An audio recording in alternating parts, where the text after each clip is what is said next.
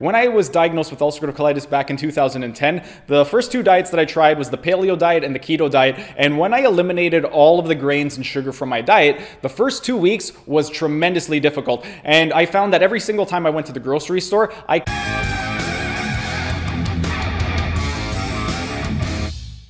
Hey everyone, thanks for tuning in and welcome back to another Sunday Q&A. Steven here with Team Euphoric, and today's question comes from a World Carnivore Tribe group on Facebook where a member had recently asked, how do you all stop cravings of fast food and junk food, etc.?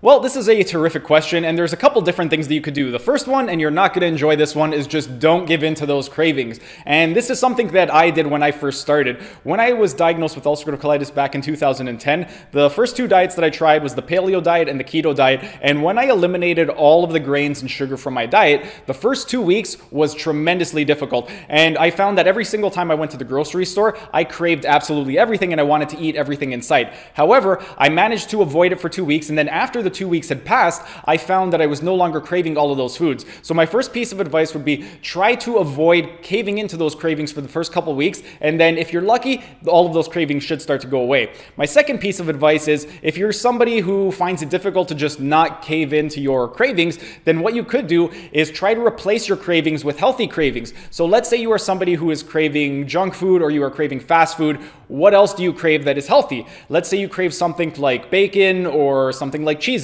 Then you could have bacon jerky or cheese on you at all times, or keep it in your cupboard. That way, whenever you're craving something, instead of going for the unhealthy craving, you could go for the healthy craving of the food that you would normally consume. But those are just a couple pieces of advice that I would give. Number one, just give it out and tough it out for a couple weeks. See if that helps. If that doesn't help, then just keep healthy snacks on you that you usually enjoy and that you usually crave. But that's pretty much it for today's video. If you guys have any questions at all, go ahead and ask your questions down in the comment section so I can help you guys out. But that's pretty much it for today's video. If you guys enjoyed the video, be sure to smash that like button so I know to keep making these types of videos in the future. And if you're either new to the channel or haven't subscribed yet, be sure to subscribe to the channel and hit the notification bell, as I will be uploading new videos every single day. That's it for today's video. Thanks for tuning in, and I will see you again tomorrow.